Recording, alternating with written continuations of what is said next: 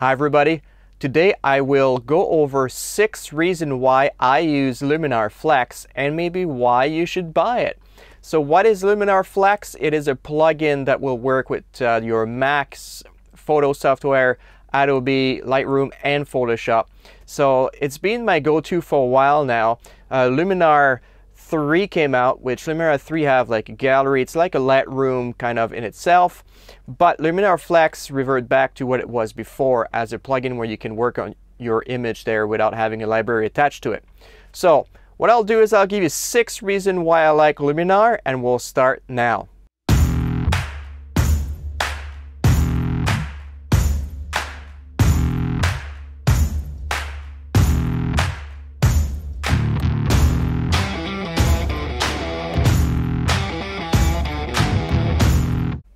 First thing we're going to do is we're going to take a look at the Skylum website, and I'll show you where to get this Luminar Flex from there. If you look, we are in skylum.com. The first tab here, Luminar, will direct you to Luminar 3, but what we want is the Flex plugin.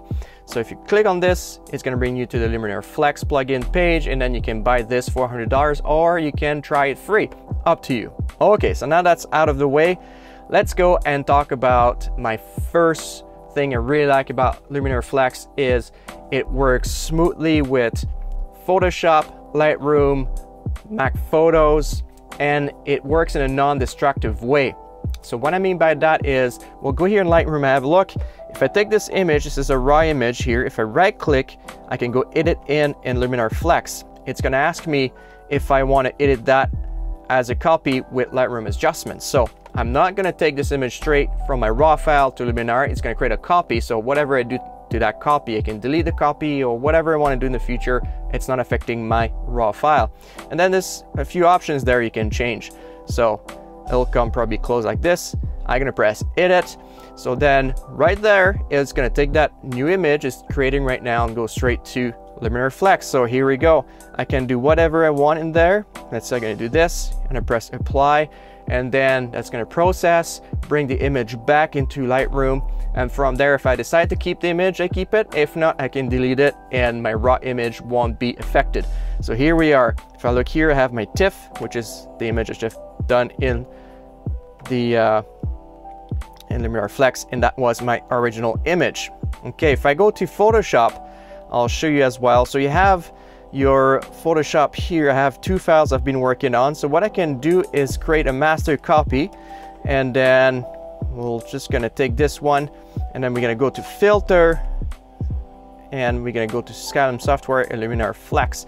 So I created a master copy because I didn't want whatever layer I was choosing to be the one that Luminar Flex is gonna work on. So what I mean by that, create a new copy, and then it's gonna bring that copy into Luminar Flex. We're gonna do the same thing here. We're gonna apply, and then whatever change we make, it's gonna reflect to that new layer that we just done, that master copy that I just created. So here we are, we're back. So my layer 1 here is the one that I created. That's the one that came back from Luminar Flex. And then I can change the opacity, I can create another mask, I can do whatever I want from there. So again, non-destructive way, as I created a master copy there, and this copy I can delete if I don't want to, keep, alter, change, whatever it is. In this case, I'm just going to delete it, and that's it. So a very non-destructive way to work with my layers. So that's it for my number 1. It works smoothly, it's non-destructive, and it's great that way. So let's go back to Lightroom here, and we're going to go back to Luminar Flex to bring you to my second point here. And the second point why I like Luminar Flex is you can customize a lot of things. So basically you can customize your workspace, you can create presets. So let's have a look here. So I have this image there. If I wanted to, I can clear my workspace, and you can add filters to this. Let's say I want a tone filter, I want like a dehaze, and let's say a sharpening. And this is a new workspace that I want to keep. I can save that as a new workspace, and you can just call that tone sharp, and it's going to be my new workspace. So in there, here we go, that's my new one. And also you do have these presets. I have a preset waterfall that I created. So that was when I was shooting waterfalls. So you can do presets as well. So you can revert back, and then that's going to have all your workspace and all the adjustments you created for that as well. So you can customize quite a few things here. It's very nice. You can go back if you know there's certain things you do to your images, then you can just save that as a preset and then go back to your image and quickly refer to this, and then quickly do a bit of a slider adjustments, and here you are. So it's great for workflows. If you have a lot of photos, whatever you do, whatever type of photos you take, at least you can revert back to this, and it's very easy to go back and forth. So that was my point number 2. It's easy to customize your menus and everything, and it's great.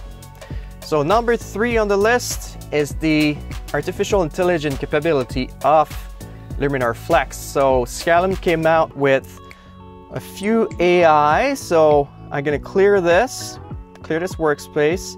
I'm gonna get rid of this here, and we're gonna go to my filter, and you get Accent AI filter, get AI Sky Enhancer, and then we have a few things like foliage enhancer as well as detail enhancer and stuff.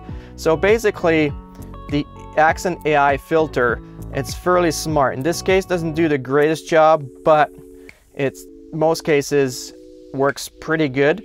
The sky enhancer, in this case, it's pretty good. It doesn't detect any sky, so it doesn't do much change there. So I've done a video that covers a little bit about the AI capability of this software, so you should check it out. It is actually pretty amazing to see. So it's great. You can choose a slider and make a huge difference. If you're not into editing, at least if you get this, they'll give you the options to just go straight to some AI filter, boost that, fine tune it to wherever you like it, and then you don't have to do too much. So that's one thing sometimes I'll do, just a quick slider, like it, change the opacity, bring it back, and voila, I don't have to do a whole lot. So that was my number 3. The AI capability is great in Luminar Flex. So my 4th point where I really like Luminar Flex, once again, lots and lots of filter. They run great, they run smoothly, and they are fast. So we're gonna clear this workspace and look at all those filters. We have essentials, we have a lot of different filters here. I'm gonna scroll and there's tons. If you like some, you can basically use the little star and they'll become your favorites. So if I like the vignettes, for example, I can go like this, and then I can go to my favorites here and I'll show only my favorites. So again, you can tailor and customize this menu to find your filter quicker. Now I'm not gonna go through all the filters here because there is a lot and they work great. Again, I've done other videos that covered that type of stuff. So you can take a look at my website if you want to, but just keep in mind, for $100, you get lots of contents and lots of good filters and a lot of good things you can do with this software. All right, number 5 on my list, it is a layer-based environment. So what I mean by that is you can create layers, you can create masks and mask layers. So let's say in this case, I'm gonna go to this filter. Let's say I'm gonna do this. And I don't necessarily like too much the look of it, but doesn't matter. What I can do here is take a brush, and then I like what it's done to the roof, not the rest. So I can paint basically the actual scene there just to keep the roof, and then it's gonna create a layer mask and only the roof is gonna be affected. So this is great to be able to do that type of thing. You can also change the blending mode for this layer mask. There's a lot of things you can do for masks.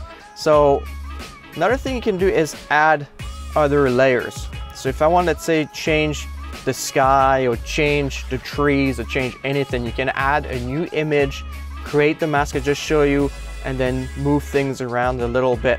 Take a look at this video. It is a quick time lapse how I did it and changed the sky into Luminar. Okay, so this is great, a great environment to work into, and that brings me to my number 6 on my list of things I really like about Luminar Flex is you can clean your image, you can do some clone stamp tools, you can use denoise. There's so much you can do once again. So that's going to work with the layers there. So if I go to tools there, I'm gonna choose my clone stamp. Let's say I don't really like what's on the left. There's a little post there in the photo. I just want the trees to be there, so I'll show you quickly. They'll click for the source. I can click here, and I'm just gonna go around, do this, and I press done. So basically I got rid of that post. It's gonna create a new layer with this. So now the new layer, you can see there, it says clone and stamp. And then my image, if I turn this off and on, you can see now that it is gone. So this is fantastic. You can clean your image, you can do a whole lot in there. So once again, for $100, you get so much you can do with this. Now, this is stuff that I could probably do in Photoshop, but this is something that I can quickly go in there. If you're not used to Photoshop, you can just go and do all that cleaning there. So in my workflow, what I usually do is I'll start in Lightroom. I'll choose whatever image I want to. If I want to build some composite or something like that, I'm gonna bring it to Photoshop. I'm gonna align all those images in Photoshop. I'm gonna do whatever cleaning I want to do there. Then what I'll do is I'll import a master copy into Luminar Flex, do my coloring, do a few sharpening, whatever I want to do there. I really like the vignette as well. I will say the vignette is great in Luminar. You can change the center. It looks fantastic. So once you're done that, then you can re-import that into Photoshop, do your final touches of blending there, and then press save, and then go straight back to Lightroom. And now I have a final image that looks fantastic. So that's usually how I use Luminar Flex. It's been in my workflow for a while. I do landscape photography, I do wildlife, and then you can blur the background very smoothly, create a nice bouquet there. It's just fantastic. I can't say enough of Luminar. So with this new plugin that replaced a little bit what Luminar was before, might cost you $100, but keep in mind you can do a lot of things with it, especially if you're using Mac Photos. You're very limited what you can do there. So for $100, that open your horizon so much more. Okay, so those were the 6 reasons why I really like Luminar Flex and why I suggest you to grab a copy, or at least to try it to see if you like it. And on this, give me a thumbs up if you like the video. If you have any questions, any comments, please leave them in the box below. And if you want me to cover anything else, sorry, let me know. And again, thanks for watching, and we'll see you in the next video.